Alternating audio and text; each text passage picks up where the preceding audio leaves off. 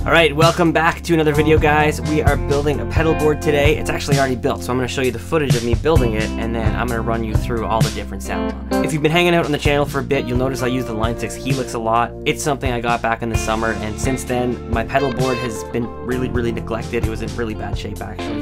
So I decided it was time to put it back together. You're probably thinking, Eric, you say you're a minimalist. Why do you need a Helix and an analog pedal board? Fair. That's actually a really fair question. There's something about analog pedals that you just can't do with digital. I can sit here and talk about how much I love the digital thing all day long, but something about being able to actually reach down and grab the knobs and twist them without actually having to go through menus is really nice. Whenever I'm using a traditional amp setup, I tend to go this route here instead of the Helix. Now, there's all kinds of pedal board build videos out there, from really basic stuff like people just setting up, even using 9-volt batteries in a couple of pedals, all the way to guys like Corey Wong or Rhett Shull sending their pedals and their boards to Mason Marangella, the rig doctor, to build some extravagant, beautiful board. I think this falls somewhere in between. So hang tight, I'm going to show you guys how I put this together, sort of my thought process, and then I'm going to run you through the board.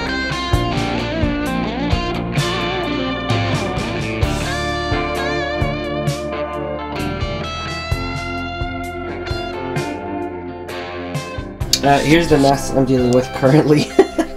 So this was down. I pulled everything off of it the other day. There's the guts of it. I'll talk about this in a minute. And here's a mess of pedals. And a paintbrush for cleaning them. Okay, so here is the board without the pedals on it. Let me back up so you can see it. I did build this a couple of years ago, and so my layout is actually going to stay the same, but I thought I'd run you guys through it either way. So it is a Pedaltrain Classic JR, and I'm running the True Tones CS12 power supply on the bottom of it, which comes with the mounting hardware. That's all well and good. This is a fantastic power supply. It powers everything I've got, including the Line 6 HX Stomp. It didn't work initially though, so I actually had to end up flipping the polarity. I believe because this adapter somehow flips the polarity for older Line 6 devices. Either way, the red to the green, so the polarity flip, and then the different size for the Line 6 specific devices works great, and I have more than enough power to power everything.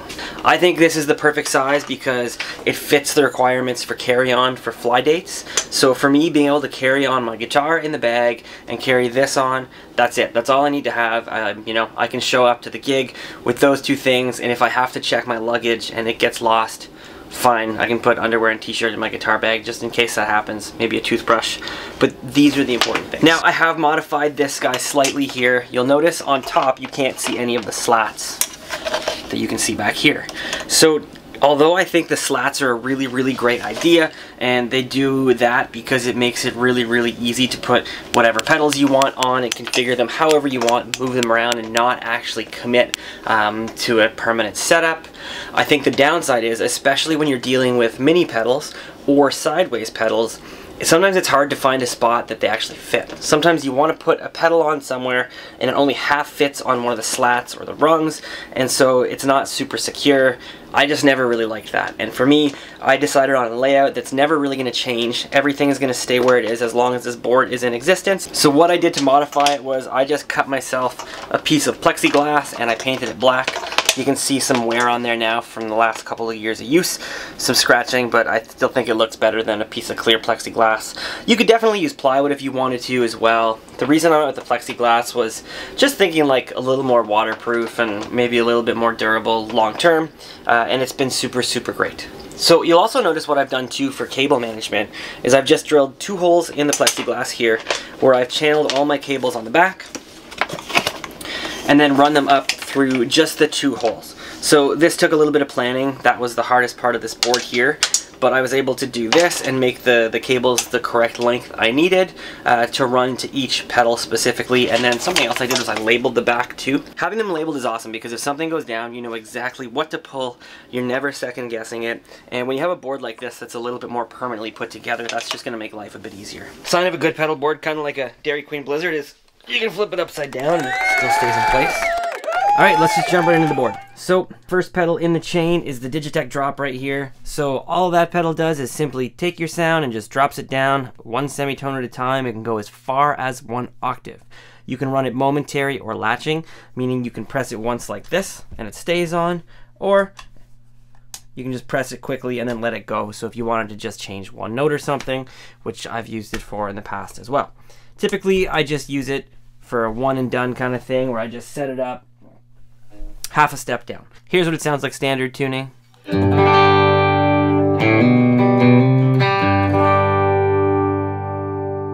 Here's what it sounds like with the drop on, 1/2 step down.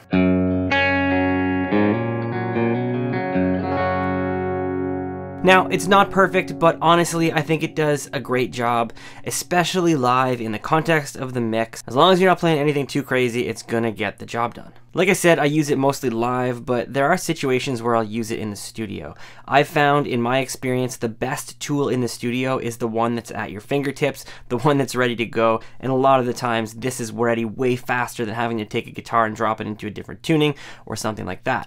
So actually, one of the more common ways I like to use it is to simulate a baritone. I currently don't own a baritone guitar, and because I'm not buying gear for year, I can't get one. Do I still own a baritone?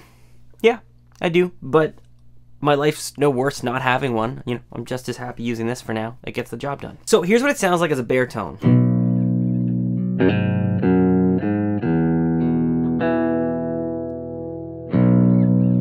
So it works, but it's kind of woofy sounding. Obviously, when you take something and drop it down that low, you're adding in a lot more low frequency response. The way that I like to adjust that is with one of my other favorite pedals, the EQ. Take a look at the curve on the EQ right now. I've got the bass cut a little bit and I've got some mids bumped a little bit.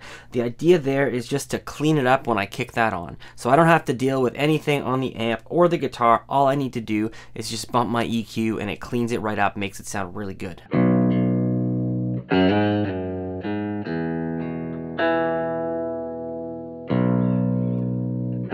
While we're at it, let's talk about some of the other effects on this board I might use in that situation when I'm recording a single note kind of baritone line.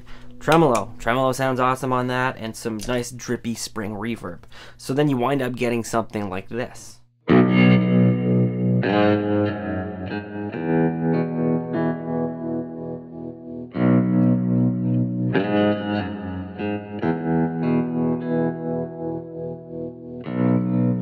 Next in line are the overdrives. So currently I'm using this Minimalist Musician custom drive. Now, I know I said I wouldn't buy gear for a year. I want you guys to know this was in the works prior to that being announced.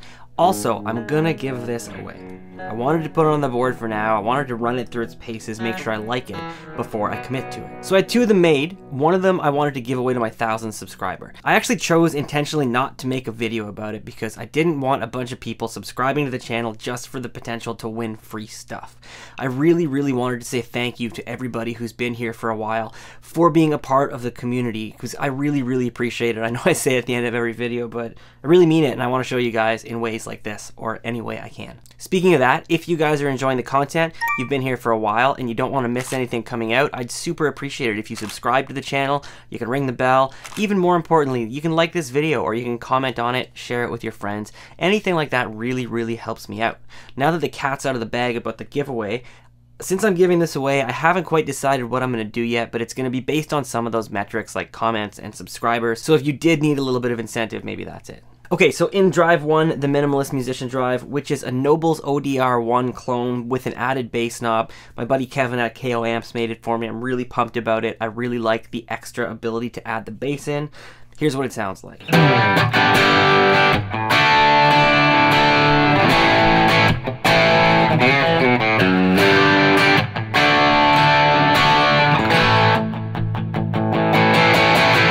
Oh, that sounds good.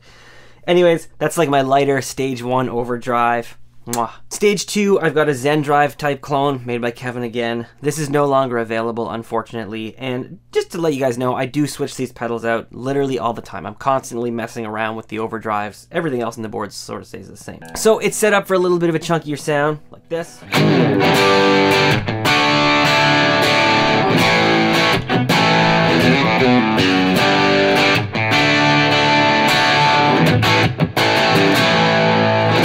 The beauty of the two overdrive system like this is the ability to stack them. So I can have my lighter drive,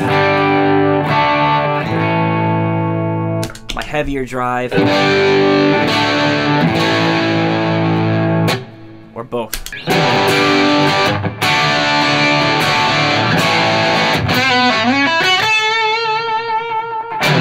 When you add the boost, you get all kinds more combinations as well. So here's the clean sound again. Now with the boost.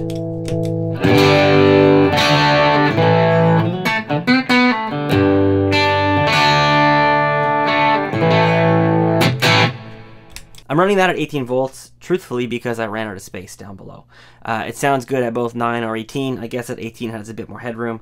I've got it set up. There's a dip switch inside, so I've actually got it set up. It is boosting when it's on, no matter what. I do actually have the volume on that all the way down. It's still giving you a bit of a boost. There's way more in there if you want. So on top of the combinations we've already looked at, I can also take my stage 1 drive, and I can boost it.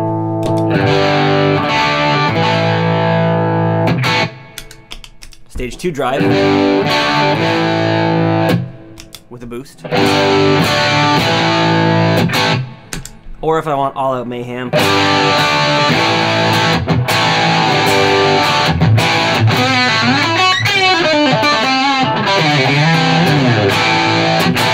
the orange pedal hanging out up top is my compressor. I love compressors. I tend to play a lot of country music, so I've kind of been an always-on compressor guy, although I have changed that lately. An example of where that really shines is in kind of like more quacky chicken picking playing. You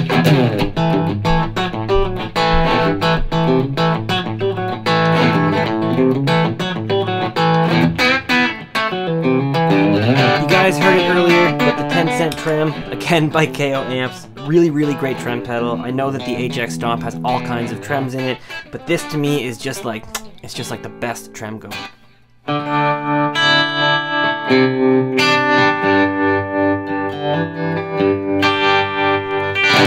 I know it's the least exciting thing on the pedal board, but the TC Electronics Polytune is a great tuner. It's really easy to see. It's very accurate, and I'm just running it out of the tuner output of my volume pedal. I know the HX Stomp tuner is awesome, but I like this one a little bit better, and I find it so much easier just to pull the volume pedal back and then I'm able to tune. Also, it frees up the foot switches on the HX Stomp. I don't need to use one of those for my tuner. Speaking of the HX Stomp, I'm using that for most of my modulations, reverbs, and delays. And I'm actually running it off of a little MIDI controller here. You can see the Disaster Areas DMC Micro. It's a little 2-button MIDI switch. So the way I've got that set up, there's 2 modes. When I'm in the standard mode here, it's got the red button on. You can see 42B, which matches the preset that I'm on. Let me do this so you guys can see that better. So 42B matches here, and if I want to bank up or down my presets, that's all I have to do. Now I can put it into a second mode by pressing and holding here. It goes into a utility sort of mode, and it's got tap tempo built in right here. So that's controlling the HX Stomp, but you also probably noticed that the Strymon delay tap tempo adjusted when I hit that. It's because I'm running out of the utility jack of the micro and into the Strymon. It's actually controlling both simultaneously. Strymon's just got a 1/4 note delay on it right now.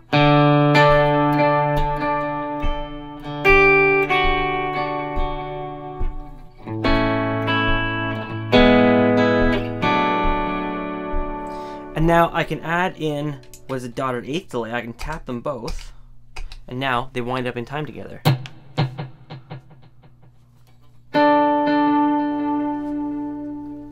Now I'm using the HX Stomp mainly just for effects, not for amps. However, it can be used for an amp sim too, and that's how I used it in the beginning.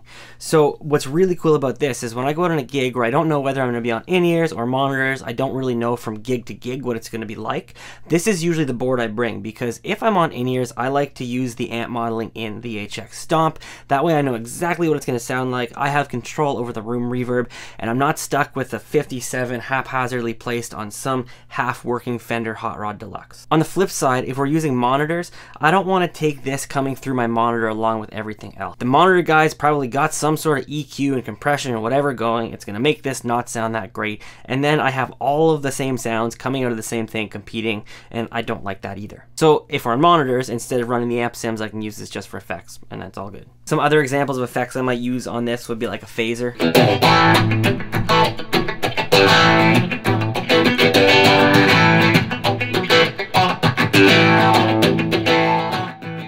And different reverbs. Like I mentioned, the Strymon I use for sort of more basic delays, typically shorter 1/4 note delays. So something like this, maybe where I'm just trying to add a little bit of depth to an arpeggio part.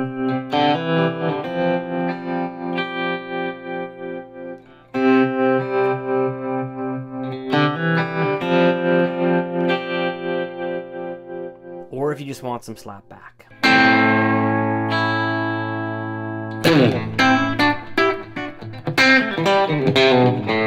The last thing I think that's really worth talking about is the volume pedal. So the way I've got mine set up is it comes after all my overdrives, but before any delays or reverbs. Now, the reason I do this is twofold. One, if I need to pull my volume back on stage really quickly, if it's too loud for something and I'm just playing some rhythm parts, I can just back off on the volume pedal ever so slightly and it's not really going to change my overdrive tone that much. So here it is full open. If I back it off a bit, as opposed to if you had the volume pedal in front of that, it would do something similar to what your guitar does, where it really cleans it up.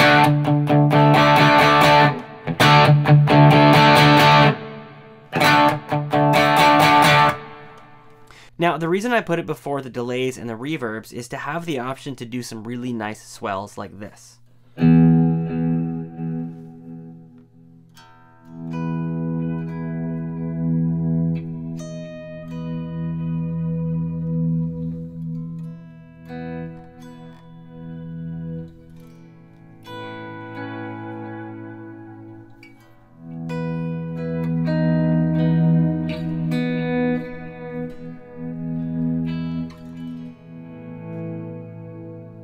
You notice when I pull the volume pedal back, it doesn't immediately cut those off. It allows those effects to trail. That way you never completely lose your sound. Even when you bring it all the way back, the notes you played before continue to ring. Once you get proficient at it, you can do a really good job of playing through chords that way, where everything sustains, but you're not getting chords overlapping from one to another.